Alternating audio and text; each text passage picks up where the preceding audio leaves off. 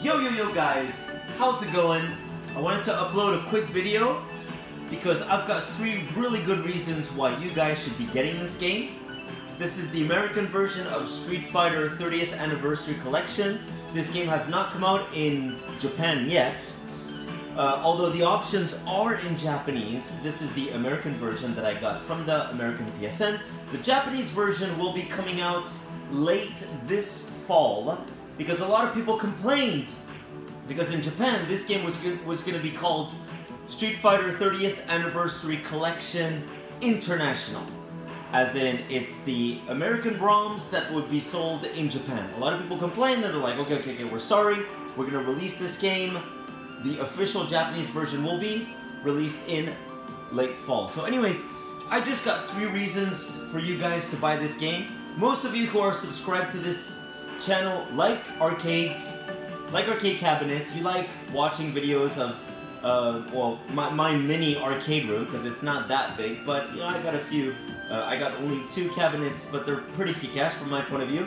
And first of all, what I'm gonna do is I'm just gonna move back a little. I want to show you guys, this is how it's looking. I mean, you guys, those who are familiar with my arcade setup, pretty much know how it works, but just wanted to show you guys how it looks. It's just so cool to have this collection on an arcade cabinet.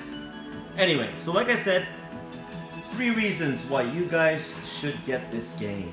And I know there are a lot of reviews. This is not a review. Because if I make a review, there are a million reviews. Who cares, you know? You've got reviewers who have great caption, great narration. I just like to talk about arcade stuff. So yeah, if you guys are interested, keep watching this video. Anyway, first of all, reason number 1, and this is a really good reason, is how practical it is to have so many games into one console, or so many ROMs into one game, let's say. So the thing is like, when you're an arcade owner, of course, having the original hardware is freaking kick-ass. It's awesome. It's just great to show it off. It's just great to have it. You know, you got a piece of history in your house. I get it. But if you're like me and you love playing fighting games and you like to switch from one game to the other very quickly without unplugging stuff, this game is made for you. So that's the first reason, is to have all of these games into one compilation, let's say. So you have from Street Fighter Street Fighter 1 all the way down to Street Fighter 3 Third Strike, okay? So that's one really good reason. Alright, so which game should we pick? You know, to be honest, I'm a big fan of Street Fighter Alpha 2. A lot of people prefer Street Fighter Alpha 3, but I guess I'm one of the few who just love Alpha 2 for some reason. So one good thing is that before entering the game, push the option button, and then you can change all the settings if you want, which is pretty cool. So we're just gonna get in there.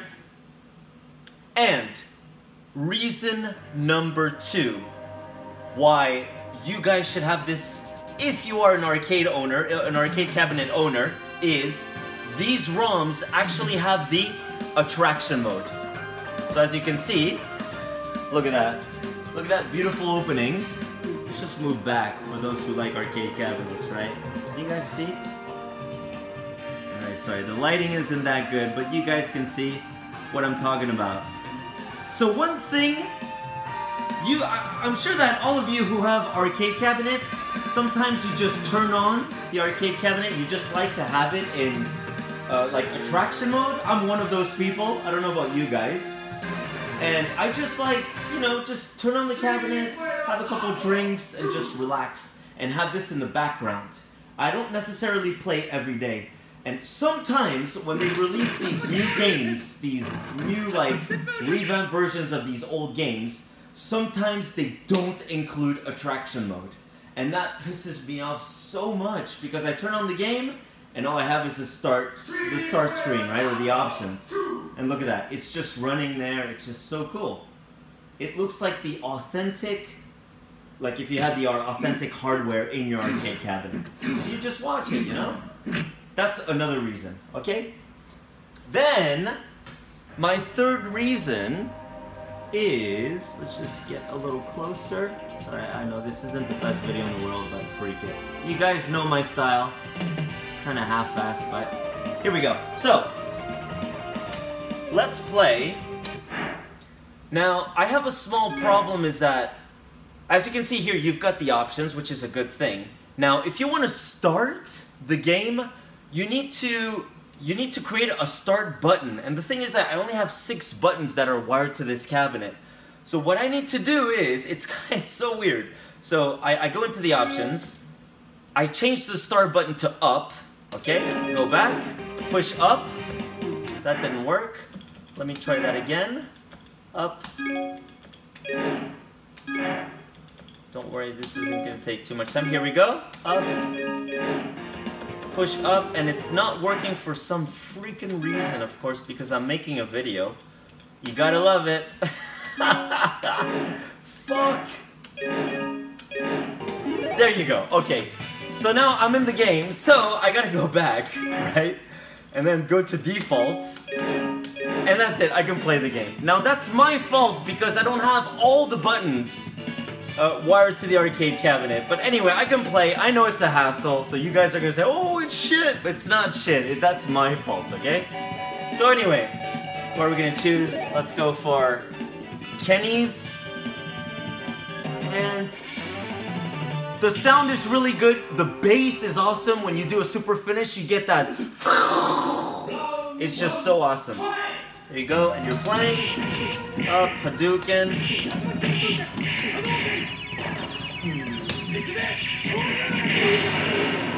Look at that, man. And that sound is so good. So, what's my third reason, right? You guys are waiting for it. Well, I'll show you guys.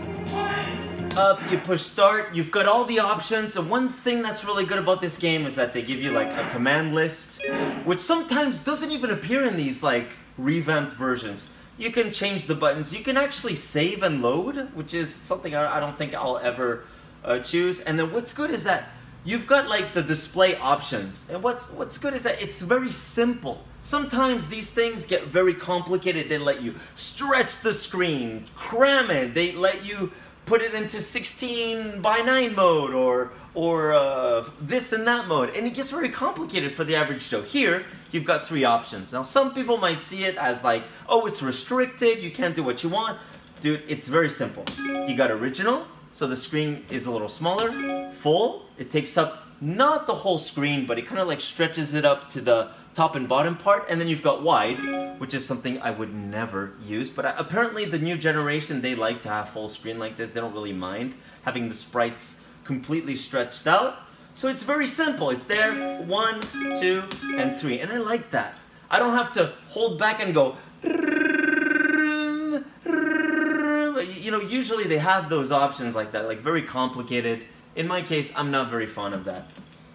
And then, no, which were really interesting. So again, the third reason is that the options are very simple, but they're there, and it's more than enough from my point of view. Now, what I find very interesting is that you've got 2 kinds of filters. You've got TV monitor, where the scan lines are moving from left to right. Shall we scan? Not scan. Shall we move in? Look at that. Grandpa here is gonna give us a little demonstration of scan lines, okay? Okay, so that's TV monitor, and then you've got arcade monitor, which is like this. So it goes from up, it doesn't look like it's going from up to down. It's like, I don't know, like this, like intertwined, or I don't know what's the term. It's really weird. And then you've got, what the fuck?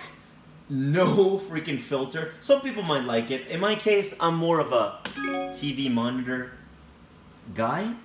So I like these options. They're simple. You push the start button, 1, 2, 3, and you're in. You don't need more options than this. Some people might debate against this, but that's fine. In my case, I'm more of a plug in and play. You know, I like to keep it simple. I like to play video games. And if you want, let's just put this in full. I like full. I don't think the image isn't that distorted if you're playing full. And then you can add like some sort of like background. I think that was the what do you call it? The artwork for Street Fighter 02 or Alpha 2 in America. I think in Japan it was different, but they let you add this blue thing, or depending on the game it changes. I find that distracting, to be honest, so I just turn it off. And there you go. And then that's it. You just play and you have a good time, right? So like I said, having all these games into one compilation, right? And then you've got all these options, but they're simple. It's just plug in and play. And also the fact that you have attract mode. Oh my god, thank you so much for giving us attract mode. Because nowadays, I mean, who the hell watches the intro, right? You watch it once and then that's it. So nowadays, developers are like, you know what? We don't need to add this. I mean, the average Joe wants to play the game. But in my case, I've got an arcade cabinet. I want to watch the intros. And my favorite intro is by far this one. And you guys know which one I'm talking about. Take a look at this. Just go back. So you see, you've got a kick-ass arcade cabinet right there, and you've got this playing in the background. So, I don't know, you're just chilling out in your place, right? Having a drink, and you've got this just rolling in the background, giving you that arcade atmosphere. It's awesome. Really, really awesome. Anyway, I don't want to ramble too much. Hopefully the gameplay wasn't that bad. Look at that. And it's just playing like that. Anyways, guys, those are my 3 really good reasons why you should get this game. Also, it's a cheap game. It's 40 bucks. They're not gonna rape you with 40 or $60 prices.